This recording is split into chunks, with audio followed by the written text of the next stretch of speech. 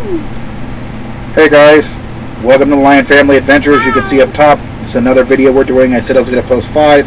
Here's number 5. Go ahead, hon. Oh, what do you want me to talk about? What it's like for the past 2 weeks for me to live into this thing.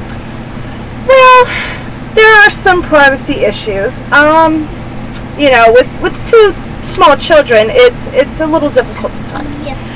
But we manage. Yes, Other than that, I mean, it can be really fun because you're on your own. You get to see so many different things. New experiences every day. I mean, I grew up on the road, so it was always fun for me.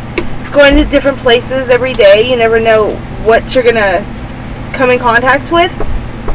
And, you know, we wanted to instill that into our children. And it's kind of fun because my kids really love it. And, you know, you basically just say, you know, left or right, you know, and that's where you go. And it's really fun. It's so much better than being grounded and in a house or an apartment or a motel or something like that, because it's like same old scene, same old routine every day, in and out. But in an RV, or it's called an RV, right? Yeah, motorhome. In a motorhome, you do what you want. You can change scenery. If you don't like what's outside your window, drive off. Turn on the engine, put it in gear, roll down the road. And I'll let him explain how he feels about this whole experiment. Well, actually, it's an interesting lifestyle, guys. It's not easy.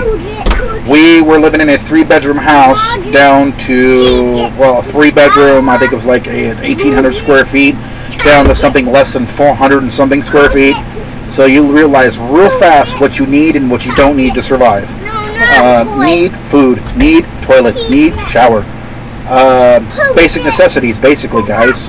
It's not that hard to do. It's a little confining when you got 2 kids that are really, really rambunctious, who wake you up every morning at like, oh God, early at like 6 o'clock. So yeah, no comfort in sleeping in, guys, if you got 2 kids with you. It's not so bad though. It brings the family closer together, in my opinion.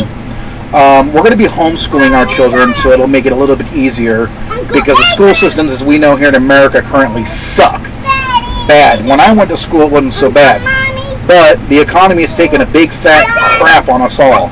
So we've decided to trim all the fat that we have, and a lot of it, and hit the road. So that's what we've done, and this is the result of our Lion Family Adventure. You're going to get to see our struggles, our successes, our failures, our whatever we're going to do. We're going to try to document as much as we can on the road, so you guys could see how 2 young people with a family live in a small RV. Well, guys, this is it for us, and we're going to call it quits for the night. So you can hear the kids up top having a good old time, and have a nice night. See you soon. Bye-bye.